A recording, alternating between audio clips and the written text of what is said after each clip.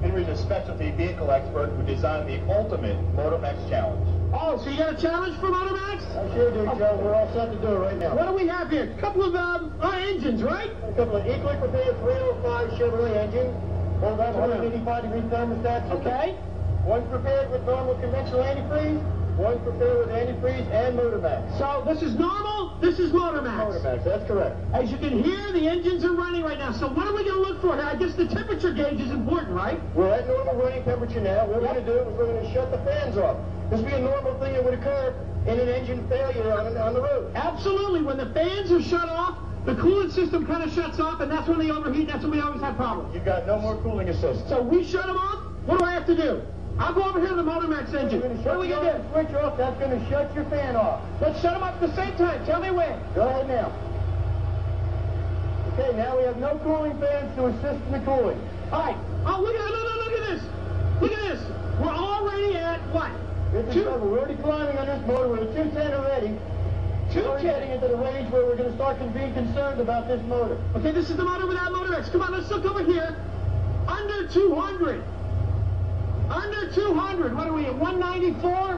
194. That's pretty amazing. That's average range. You want to be in that range. That's running temperature. So the fan being cut off has not affected the MotorMax engine yet. Not yet. Okay.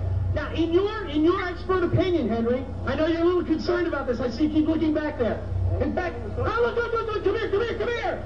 Look at this, it's spewing already. It's spewing. Look at the temperature.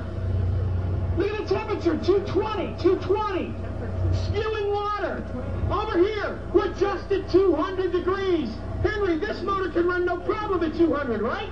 I'm amazed. This is incredible. Okay, back over here, this is the engine without MotorMax. I don't even want to get too close to it. You don't want to get too close now. It's liable to blow a line or you can see it's losing cooling. We're close to 230 degrees. Again, the cooling fans have been cut off. This happens to many people on the road. Absolutely. The most common cause of the engine failure is a cooling fan loss. Right. So if this happens, look at it, smoking, steaming. Look at this. Soaked. You're losing water. Your engine is spewing. You're already in the problems. We're over 240 degrees. Okay, look. Look down here, too. This whole shot. The lower hose is starting to swell. The radiator cap wants to blow. The engine is struggling. You can see it. It continues to lose fluid. Whoa! Shut her off. Let's get him shut down. What? How? Just shut the switch off. Whoa! Back up. Listen to that. I don't need to say anything. Just take a look at this picture. There is your car without MotorMax. Good luck to you. You're on the side of the road. You are calling a tow.